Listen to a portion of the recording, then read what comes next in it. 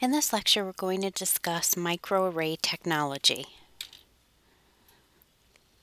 At the end of the lecture, you should be able to list the steps involved in biochip and microarray technology, identify the types of microarray probes, list and describe the applications for microarray technology, analyze basic microarray readouts based on fluorescence color and intensity, and design a clinical situation where microarray technology may be used effectively. Chip. This is a collection of miniaturized test sites, which is what your microarray is, arranged on a solid substrate that permits many tests to be performed at the same time in order to achieve higher throughput and speed. So a biochip surface area is no larger than a fingernail. So a biochip is a collection of microscopic DNA, RNA, or protein spots that are attached to a solid surface. And this solid surface can be glass, such as a microscope slide. It could be plastic. It could be a silicon chip. And these nucleic acids are affixed or spotted onto the solid surface.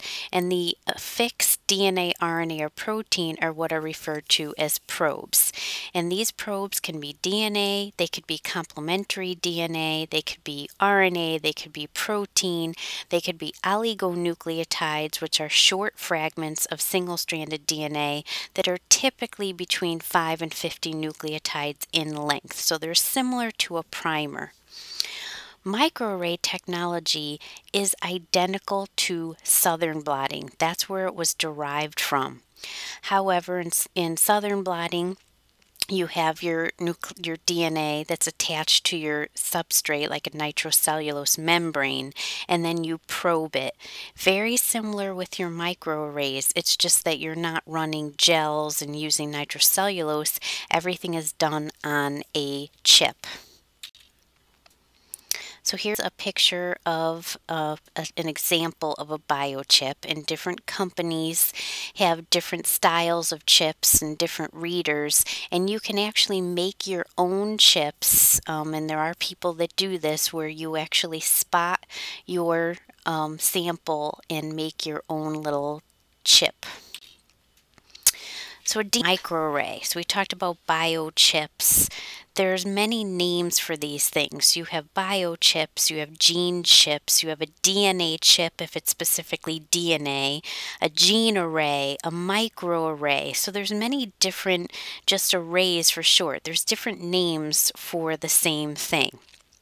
So in this example, it's specifically a DNA microarray, where you have a collection of microscopic DNA spots. Usually each spot is going to be a gene, and these are arrayed or spotted on a solid surface through covalent attachment to chemically suitable matrices. So these DNA arrays are different from other types of microarrays because they're measuring DNA, or DNA is being used as part of the detection system. So like we said previously, you can have an RNA array, a DNA array, a protein array. There's many different arrays that you can use. In your DNA microarrays, you have qualitative and quantitative measurements that are utilizing the selective nature of DNA-DNA or DNA-RNA hybridization under high stringency conditions, just as you would for a southern blot, as well as fluorofluor-based detection. So you're usually in these arrays looking at fluorescence intensities. So here's an example of a spotted oligo microarray. So your oligos are short, single-stranded DNA pieces. And so your entire array has many spots on it. So if you take one of those sections and blow it up, you can see your array. And after you run your array, you're going to get the development of different colors, and we're going to talk about that a little bit later in this lecture. So here again is that one square on your entire array. So after you do your experimentation on your array and you do your hybridization, you're going to scan it. The machine is going to read the fluorescence intensities and colors, and it's going to be interpreted by computer using software. So the intensity and the color encode information on a specific gene because each spot represents a specific gene. So let's say this is a cDNA array. You have complementary DNA. That's indicative to the abundance of messenger RNA that you had in your original sample. If you remember, you extract messenger RNA and you use reverse transcriptase to convert your RNA into complementary DNA. And then you could use that complementary DNA to look at expression levels. So was that messenger RNA expressed, and under a certain condition, is it expressed at a higher or lower level? And the nice thing about arrays is you can look at and measure messenger RNA using complementary DNA and look at the expression levels for thousands of genes all at the same time, as opposed to doing something like reverse transcriptase PCR, where you would have to have a separate PCR reaction for each specific gene. So all of this is done on the same array all at one time. So your applications for microarrays. So microarrays are exactly what we just said. Spots or arrays where you have your spotted nucleic acids or proteins that are spaced out on a chip, and you could use this for many different things. So for example, you can use microarrays for messenger RNA or gene expression profiling. You can monitor the expression levels of thousands of genes all at the same time. This is highly relevant to many areas of biology and medicine. You could study treatment, if you treat a person with a specific drug, what do the genes do in response to that drug? Are they expressed, overexpressed, underexpressed? You could look at specific diseases, developmental stages.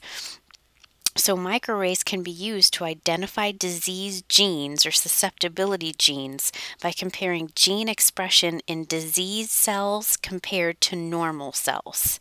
You can use microarrays to do comparative genomic hybridization to assess large genomic rearrangements. You could look for smaller things like single nucleotide polymorphisms, and they have arrays to detect SNPs. So you're looking for those single nucleotide changes in the genome of populations. You can also use arrays to do chromatin immunoprecipitation to determine protein binding site occupancy throughout the genome. So your microarray is an orderly arrangement of samples. So that's your array. The array is that orderly arrangement, and it's approximately 200 microns apart, so the spacing. So they're very close together. You're going to match your known and your unknown DNA samples. It's based on complementary binding of your base pairs between your detection probe and your sample probe that's on your chip. And usually these are all read through an automated process. Since you have thousands and thousands of spots on your chip, you need to have a methodology to read the results. There are also automated arrays that are out there, and all of these are made and read, and everything is done through robotics. So here's an example of DNA that's on a microarray. So you could see the chip, and the chip is put into a little case, and you could see your chip has different regions on it, and within each region you have many, many, many spots of nucleic acid. So here's an animation you can go to, and this animation is really nice because it gives you an example of the type of experiment you can use using a microarray.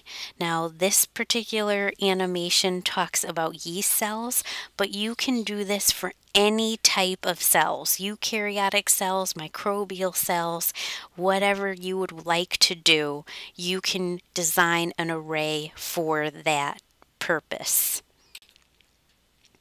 Okay, there's many commercial arrays out there. So way back when arrays first started, they were based on southern blots. So a lot of people were making their own arrays. They were spotting their own arrays and had their own systems to read the arrays. Well, now, just like most other methodologies, companies have commercialized arrays and you can buy kits. So you can buy an array for a specific organism, or you can buy a eukaryotic array with the entire human genome on it, and then you could use that for whatever you need. Now, the thing about these commercial arrays is if you buy their array, you need their equipment to read the array, and these array readers are extraordinarily expensive. So usually people that are running a lot of arrays, maybe an entire department will buy a specific brand of array reader, and then everyone in the department would purchase that brand of array. So, everything becomes commercialized, which is very nice because everything becomes very easy to use and there's controls built into them. However, when you're forced to only use that one specific piece of equipment, it can become challenging, especially when better equipment comes up down the road, but you just spent $100,000 on that piece of equipment, so you can't buy the better piece of equipment. Okay, so one of the commercial array companies, and probably one of the largest and most commonly used, is the Affymetrix. Affymetrix is a company that's been around for a long time, and you could purchase arrays through them. eSensor is another array. They specifically have a cystic fibrosis carrier detection array. It comes in a kit. The kit includes all the reagents that's necessary for amplification as well as mutation detection. It also has controls to confirm the test validity. It has built-in monitors to detect your amplicon contamination. So it's a really nice kit that is available. Here is eSensor chip and the eSensor reader that you need to read these biochips. So here is the working chip of the eSensor.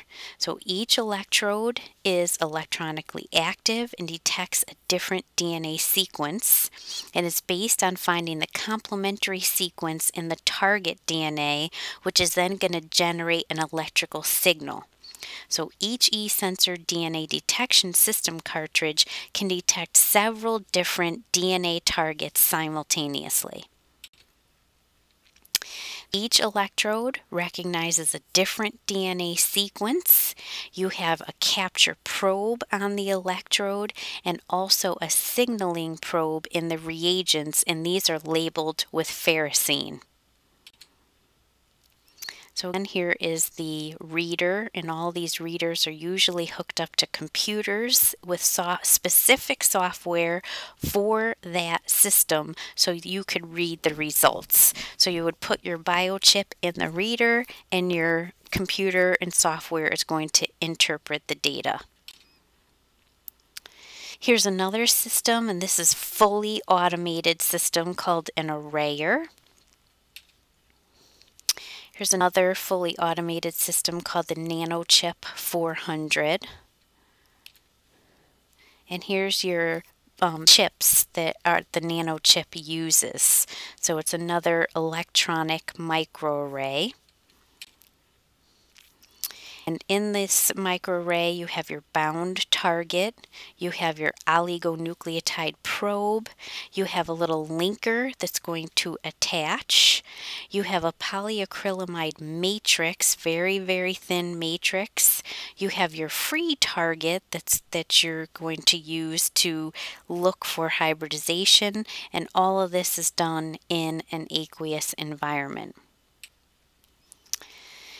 Here is the code link system, and again, typical array technology where you have all of your spots on your surface.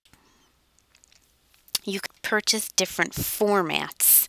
So one format is a cDNA probe or complementary DNA, where you have 500 to 5,000 base long immobilized cDNA on a solid surface.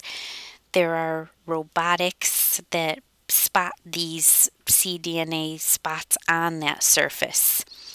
Every single cDNA spot has a unique sequence, and you could use it to determine the level of messenger RNA expression produced by a collection of cells. Another format in this system is an oligonucleotide or oligo or peptide nucleic acid. So in this oligo system, it's a 20 to 80 mer oligo. So there are 20 to 80 nucleotide single-stranded DNA. You could have peptide nucleic acids, and your DNA is then going to be added, and it's going to hybridize to complementary little oligomers that are on your chip, and then you could read if hybridization has occurred. So these systems, a lot of these systems are going to begin with amplification. So you need to amplify all of the genes or whatever it happens to be that you're testing. So your sample could be amplified using polymerase chain reaction. You may add a fluorescent tag to your sample, and then that is going to be added to your chip. And then whatever cells you might be using to test, that nucleic acid is going to complementarily bind to sequences with the complementary nucleic acid sequence. You're going to wash off any unbound sequences. This is just like a southern blot. And then because you tagged with fluorescence, you're going to excite the fluorescence using a laser, and then the computer system is going to quantify the fluorescence levels. So microarrays have a lot of research capabilities. You could use microarrays to do functional genomics. You could use this if you know the sequence of the gene you might be looking at, and you could also identify the role of genes. What you would want to do is see if you had complete matches or complete hybridization where you would get bright fluorescence, or maybe a single base mismatch where you do get hybridization but it's just not quite as specific and you're going to get a dimmer fluorescence. And all this is going to be analyzed by special software. You can use arrays for drug studies, so you could see if a drug turns on or makes a gene expressed. So your messenger RNA is going to differ with each gene, and you're going to compare that messenger RNA with cells that were exposed to drug compared to cells that were not exposed to the drug. You're going to apply your cells to the chip, and you're going to see which genes are turned on that were exposed to the drug compared to those that were not exposed to the drug. So here's would be a drug effect array where you have your messenger RNA from an inactive gene. You have a region there that's an active gene. You're going to extract your RNA. You're going to make complementary DNA from your RNA. You are then going to also have cells that were exposed to the drug. You're going to extract the messenger RNA from those cells and make complementary DNA. You're going to tag your complementary DNA from your RNA from the cells that were exposed to drug with a different color than you would for your cells that were not exposed to the drug. So you have two different fluorescent tags on your different cell types, and then you're going to hybridize those to your gene chip or biochip, and you're going to see where you get hybridization. So for example, if you had green fluorescence, it would mean that you had complementary DNA from your untreated cells. If you had red fluorescence, it means your complementary DNA from your treated cells hybridized. If you have a black signal, that means that neither hybridized, so that black is just the DNA that's on the chip. So then you're going to use the computer in the software to get your results. So first the reader is going to read the results and then bring all the results to the computer, and then the computer is going to give you a red to green ratio. So in strongly increased activity of treated cells, you're going to get a nice bright red blob. If you have strongly decreased activity in treated cells, you're going to get a green color. If you have equal active in treated and untreated, meaning you're going to get, green and red equally, you're going to end up with kind of yellows and oranges. And if both are inactive, you're just going to get your DNA chip spot, which is going to be black. You can use arrays for pharmacogenetics and genomics. So you could look for new drugs. You could see how do these drugs affect cells. What are they doing? You can identify genetic or physiologic effects. You could look for adverse drug reactions.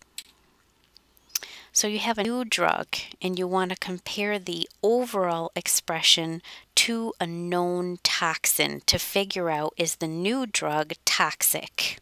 If it is toxic, you wouldn't want to use it. So you're going to use your arrays and look for your different color spots.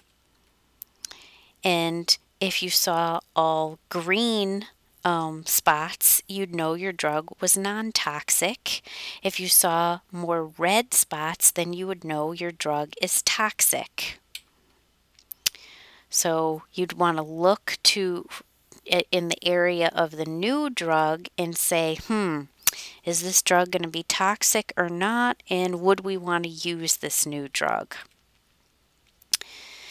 You can optimize drug dosing. So you want to see, if you use a specific drug, how many responders, people or cells, in this case cells, are going to respond to that drug. You want to see which cells don't respond to the drug and which cells actually have a bad reaction to the drug. So that would be toxic responders. You could use arrays for cancer studies to look at gene expression, looking to see if the expression levels differ as a tumor grows and progresses. You can compare the gene expression levels of normal cells to malignant cells in different stages of cancer. You can look for genetic events that may occur as the cancer develops. And you can look at the abundance of genes that might be expressed in a specific cancer. You can look for regulatory gene defects in cancer. So for genetic diseases, you could look for inappropriate gene transcription, maybe too much transcription, too little or no transcription, so you're not going to end up getting a protein where you would need one. You could look at regulatory genes and see if there's a defect in the regulatory gene, which is going to control the transcription of other genes that may be necessary for a specific disease. You can look for constitutively active cells, so these cells are, or these genes are going to always be transcribed regardless of regulatory influences, and may be increased or decreased by regulatory genes. So constitutively active or constitutive genes are commonly used as controls in many molecular based studies because they're always there, and they're usually there at the same level regardless of the time, regardless of the conditions. They're always expressed and usually at the same level. So they're a very nice control. You can see if a cancer is genetically heterogeneous. So you can look at several different independent regulatory gene defects. You can look at missing or damaged genes. You can look at specific genes and how they relate to cancer prognosis and treatment. You can also pinpoint transcription differences between normal cells and cancer cells, and possibly identify therapies to target different varieties of the same disease. So is there a specific treatment that might be more appropriate or more effective for a mutation than another treatment? For genetic differences, you can do your mutation and polymorphism analyses through microarrays instead of your typical genetic testing. We already said you can do treatment testing, which treatment will work best for which cells, which treatment won't work at all. You can link diseases and genes. So maybe finding a gene alteration that is different from wild type. You can make a biochip with all the different types of genetic alterations that may exist.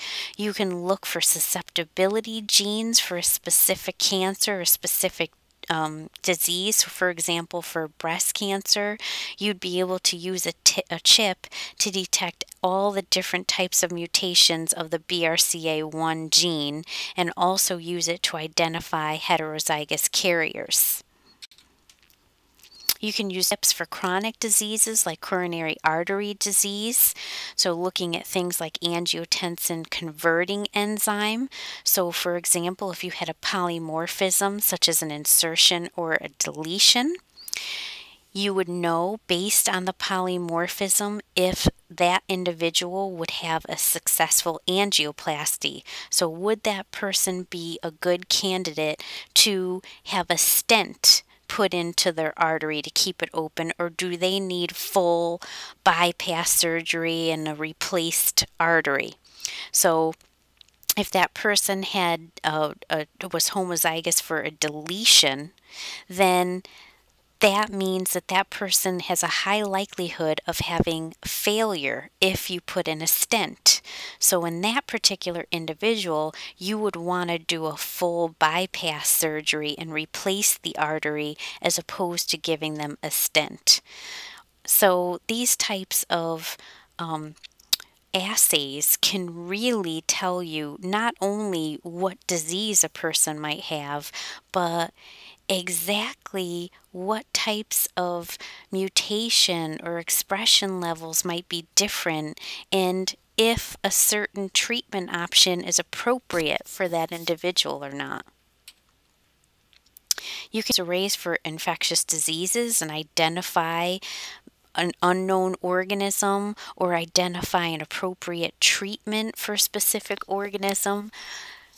Molecular techniques, as we've already said, are really great for slow growing organisms such as mycobacteria or your fungi. So instead of having to wait 3 or 4 weeks for an organism to grow, you can just detect the nucleic acids and know what infection you might have. You can look for antimicrobial resistance genes such as MEK-A for Staphylococcus aureus, or the VAN genes for vancomycin resistant enterococcus.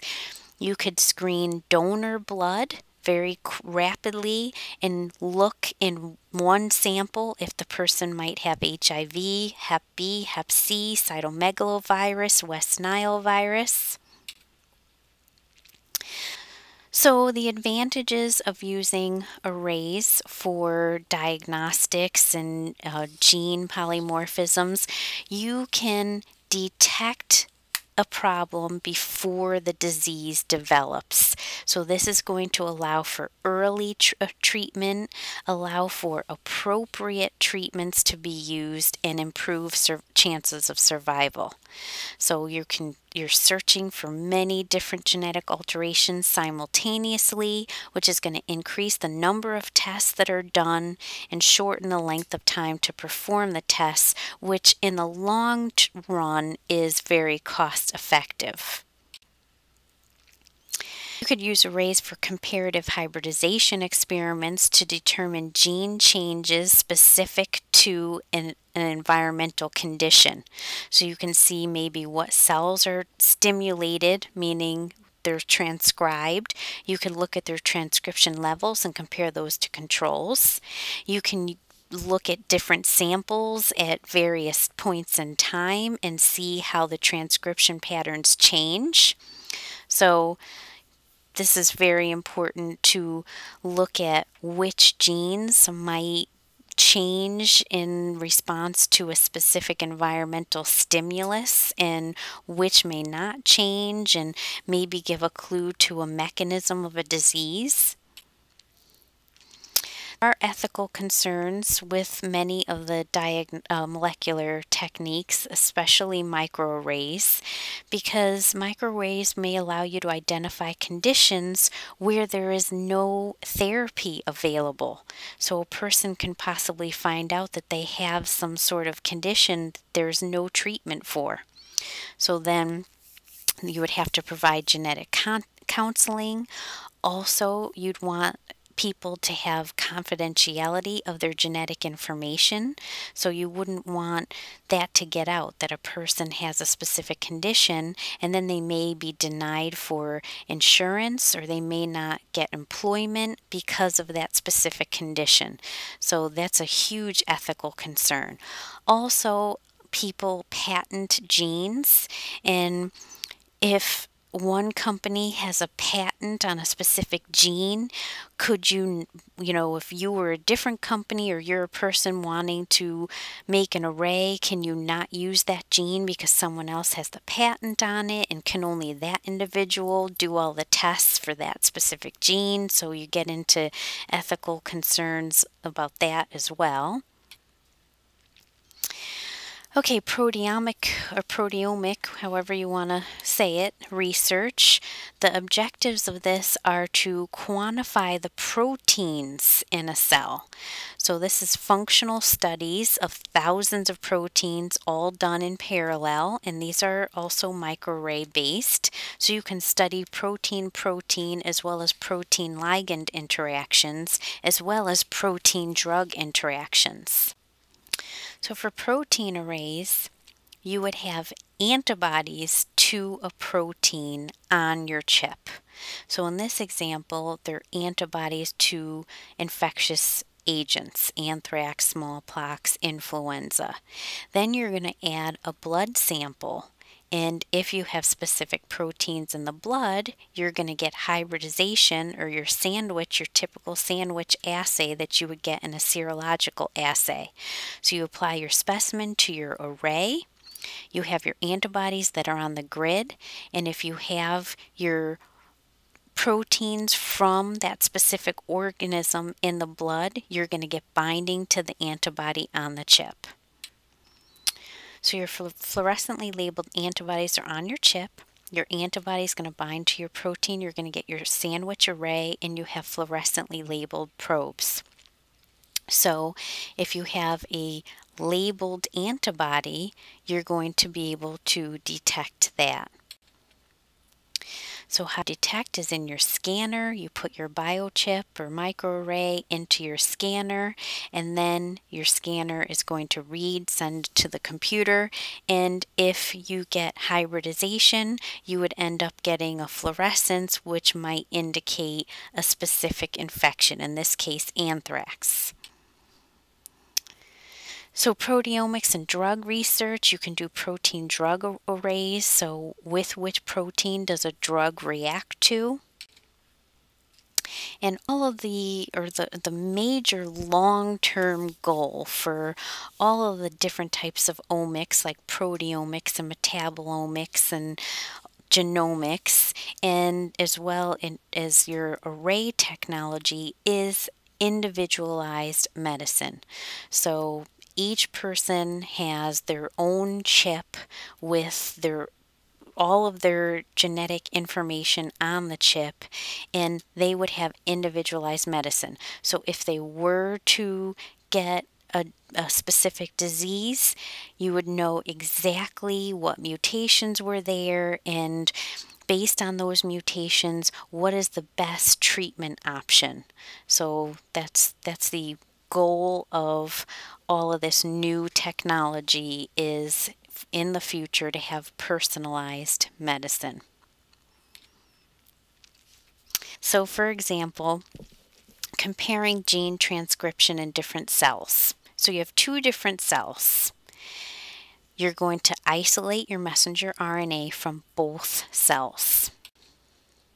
You're then going to convert your messenger RNA into C complementary DNA using reverse transcriptase, and you're going to label your complementary DNA from each cell with a different color fluorescence. So from cell number 1, you're going to label with a green fluorescence. In the second cell type, you're going to label with a red fluorescence. You're then going to take your labeled complementary DNA and you're going to hybridize to your chip. So maybe only one of your complementary DNA from your one cell is going to hybridize to a specific area on the chip or a specific gene. DNA from the other cell is going to hybridize to another gene on the chip, and the complementary DNA from both cells will hybridize to another spot on the chip. So then the laser is going to look for the different colors, and that's going to indicate hybridization. And then you can visualize the genes using the label laser and the readout that's going to go to the computer. So here's the problem with microarrays: quantitation. So you might get irregular spots.